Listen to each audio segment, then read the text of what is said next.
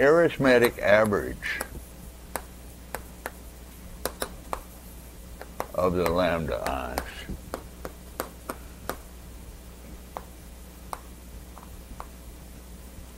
That's 2 to the nr.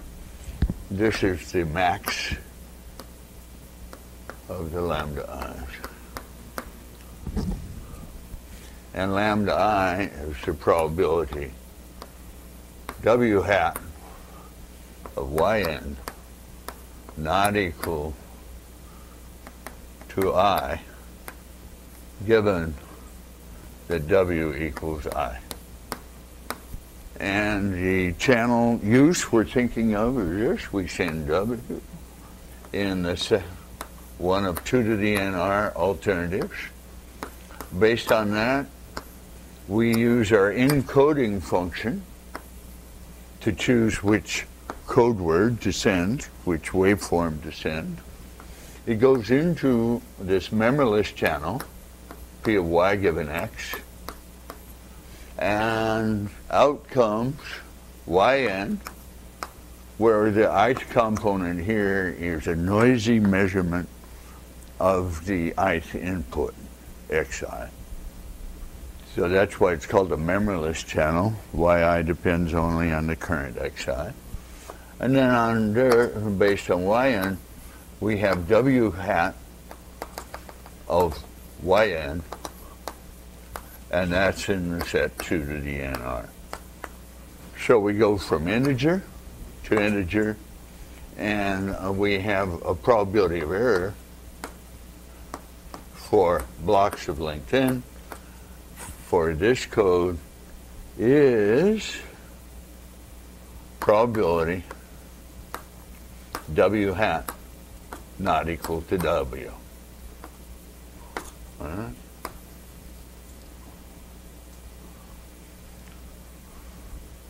That's well defined as soon as you put a probability distribution on W. So what's random here is W is random,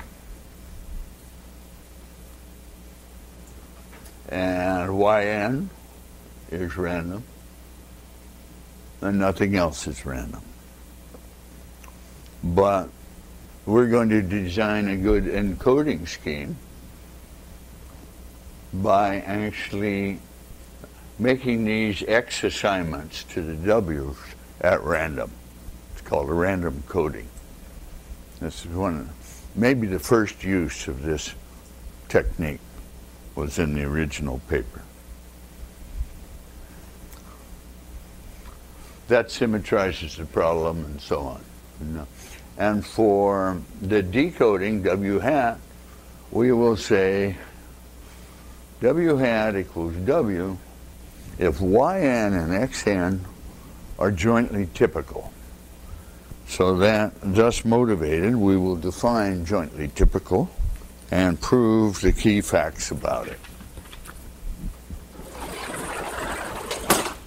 So today we'll prove the achievability of rates less than capacity.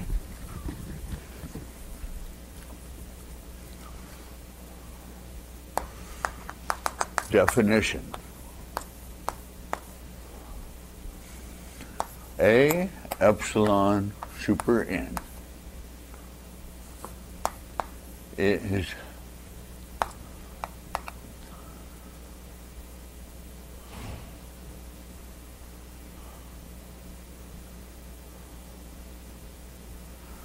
well, let's say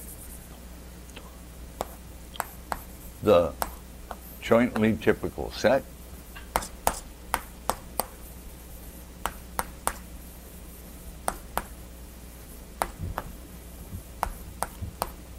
with respect to P of x comma y, the joint distribution on xy, is given by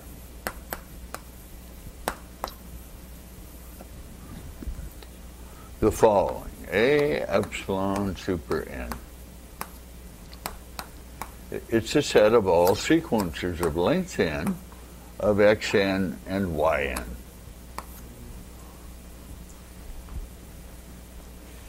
Off to the side here, I'm imagining xi, yi are iid according to p of xy. That's not necessary for the definition, but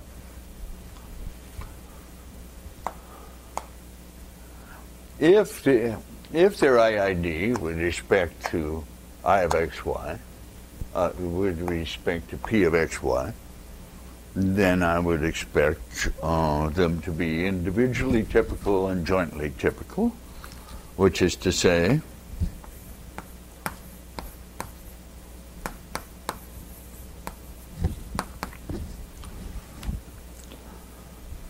that p of x super n is in the set 2 to the minus n h of x plus or minus epsilon. I like this notation. It says this real number lies in the interval defined by 2 to the minus n h plus epsilon and 2 to the minus n h minus epsilon. Right. So that's an interval.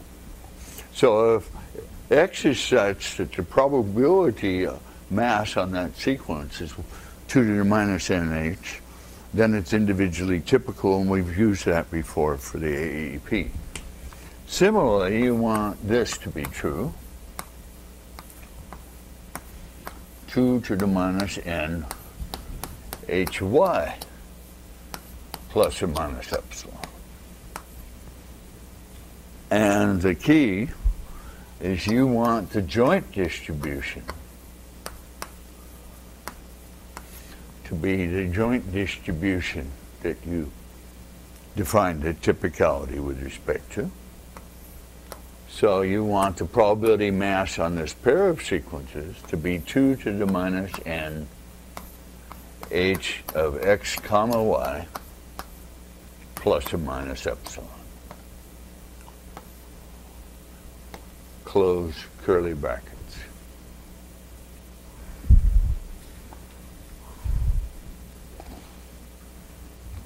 Here's an example.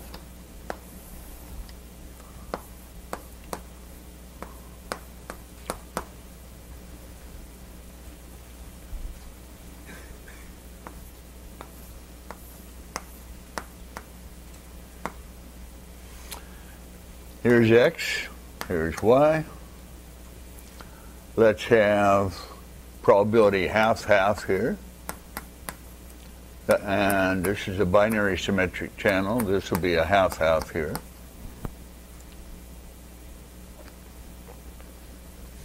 And it turns out that the joint distribution, P of xy,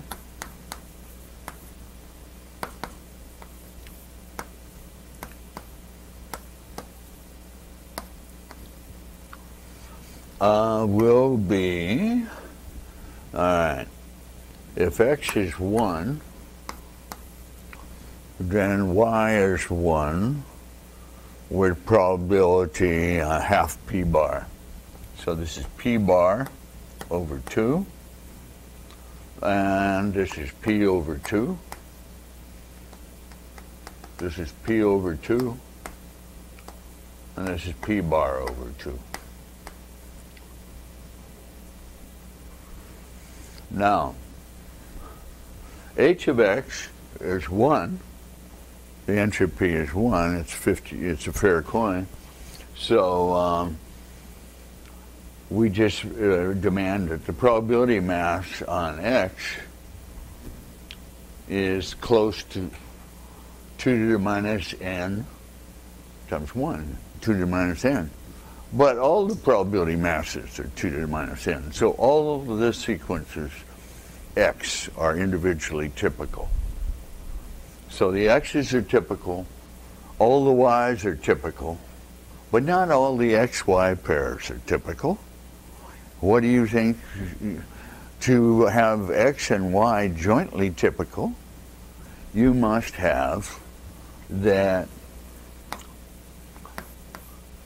x minus y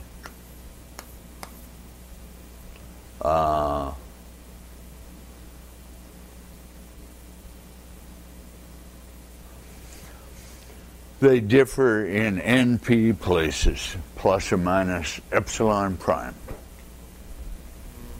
So, what is this, Euclidean distance?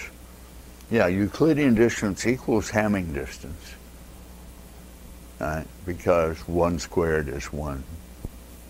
So, less than, in the interval, NP plus or minus epsilon prime. That is, from this epsilon, you can see what it means for that one. Okay? So,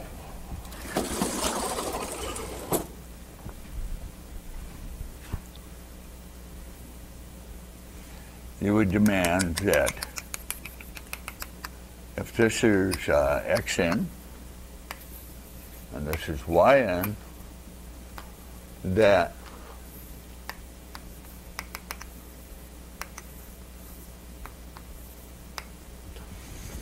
yn fall within a sphere of radius np about xn. Right.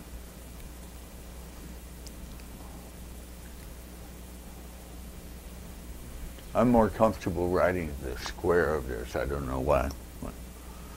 They're the same. Yes, yeah, I am. This is the summation of xi minus yi squared, I equals 1 to n. And whenever it differs, it puts a 1 here. When it's the same, you get a 0. So this is the proportion, this is the number of places in which x and y differ.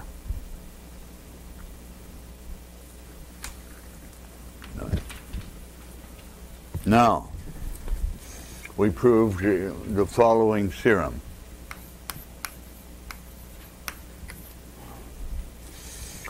If xi, yi are IID according to P of xy, then the following statements are true. 1, the probability that such a random pair of sequences is considered to be typical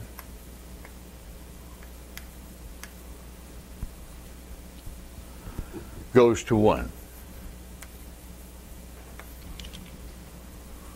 2.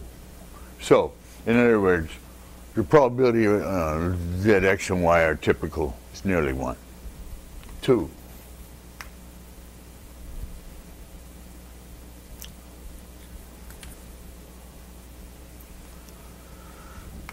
The number of jointly typical sequences is less than or equal to 2 to the n h of the entropy of the pair plus or minus plus epsilon. So there aren't very many typical or jointly typical xy's. You can argue, and we won't here, but you can, it's easy enough, that not only is this true, but the number of elements is greater than this, with a minus epsilon here and a 1 minus epsilon in front. So. And 3, if in fact x n tilde and y n tilde